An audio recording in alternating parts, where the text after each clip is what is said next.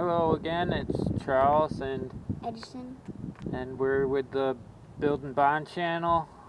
We just did an episode where we built a birdhouse, and this is episode 2. We're just going to show you some of the things we do to finish up the birdhouse.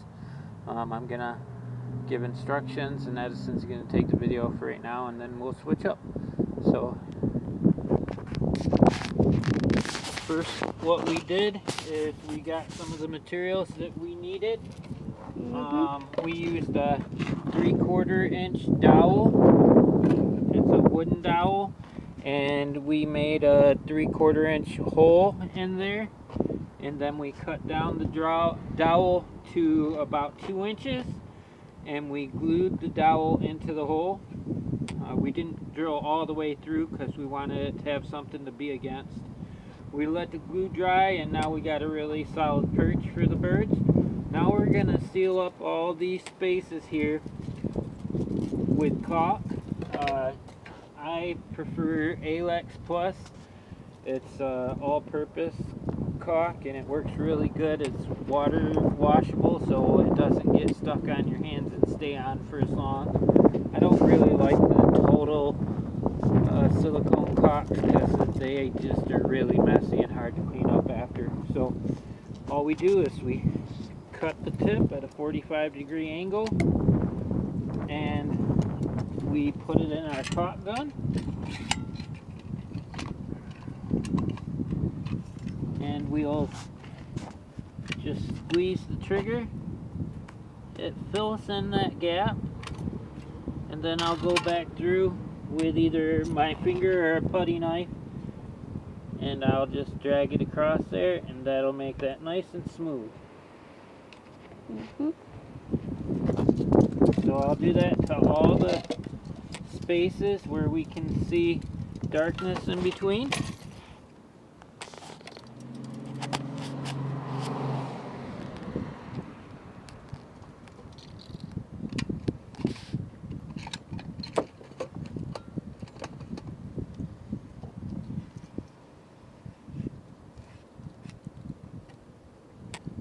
Just try to wipe off any excess.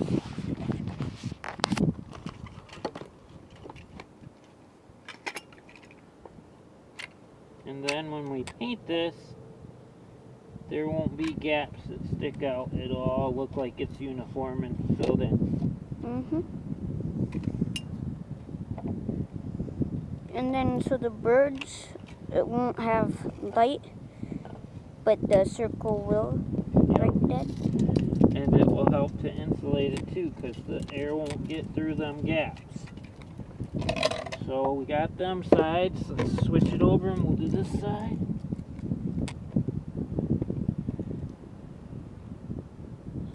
That way this will be a bird mansion.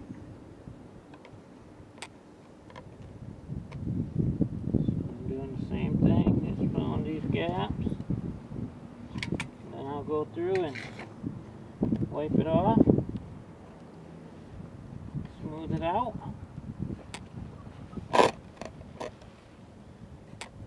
Edison, after this, will be spray painting it with primer.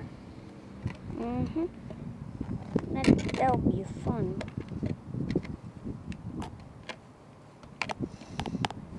So again, I said this is a water cleanup. That makes it really easy. You don't got to worry about getting it on your hand.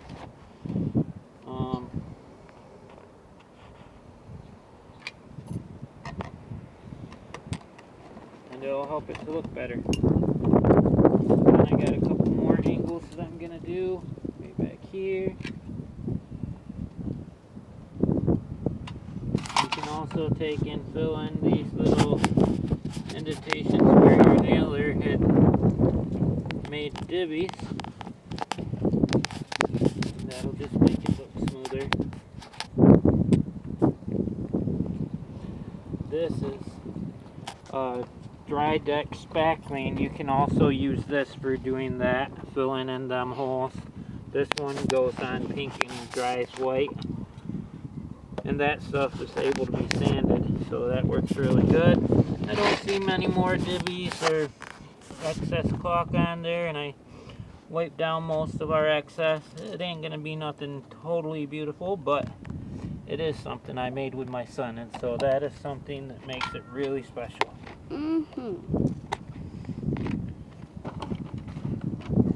And we also get to enjoy seeing the birds come and nest in something that we made for them.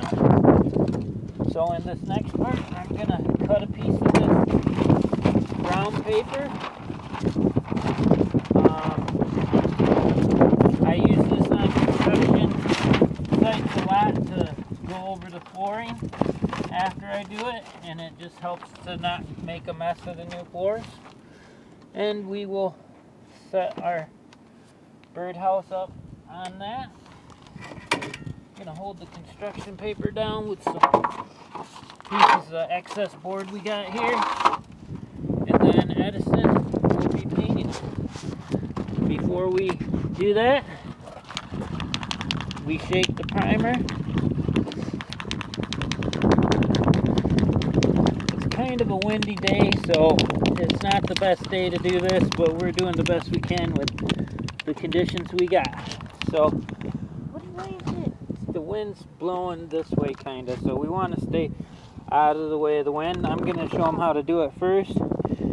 You don't want to inhale this, so it is nice that it's a windy day because it's going to blow right away from us. Get your head back.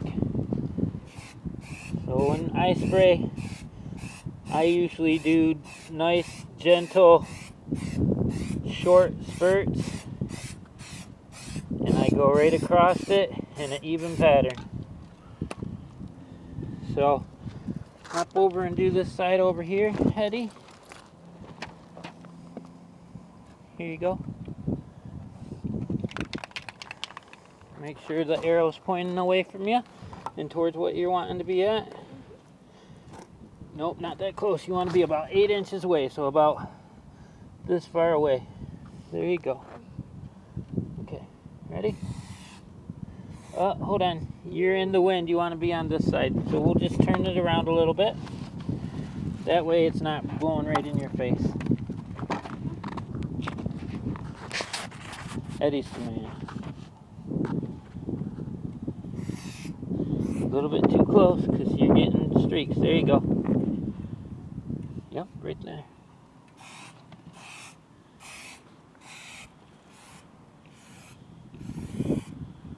Kind of hard to push down on.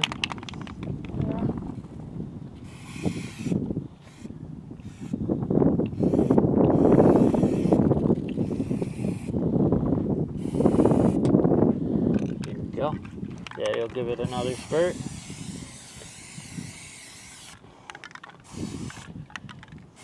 And the top. My van could use a misting of some new paint. And then the front.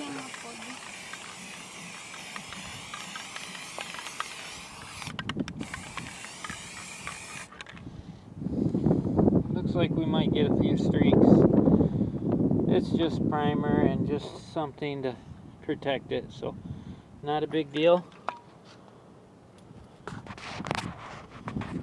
So that's what it looks like. Hand it over to Eddie.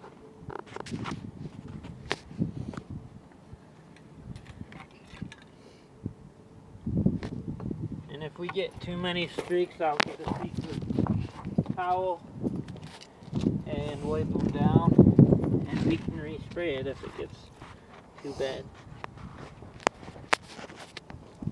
Got any other big streaks? That little one over here. So over on that side, buddy, so it doesn't go in your face. And I spray it on light and keep it a little bit away from it.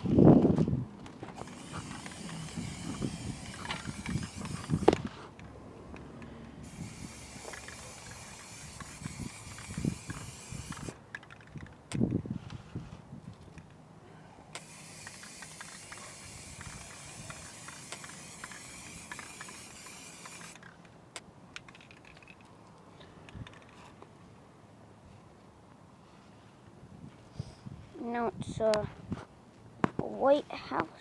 Yeah, now we got a bird that's living on the hill in the White House. He's going to be presidential material after he goes through another couple seasons.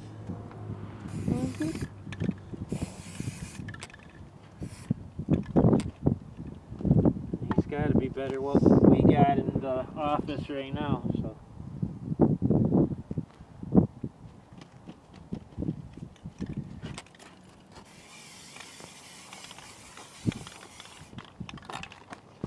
Alright, so that's a coat of primer on it, and we sealed all the gaps, so we're not seeing much darkness or any gaps in there, so it looks good. Bird's going to be living it up in style.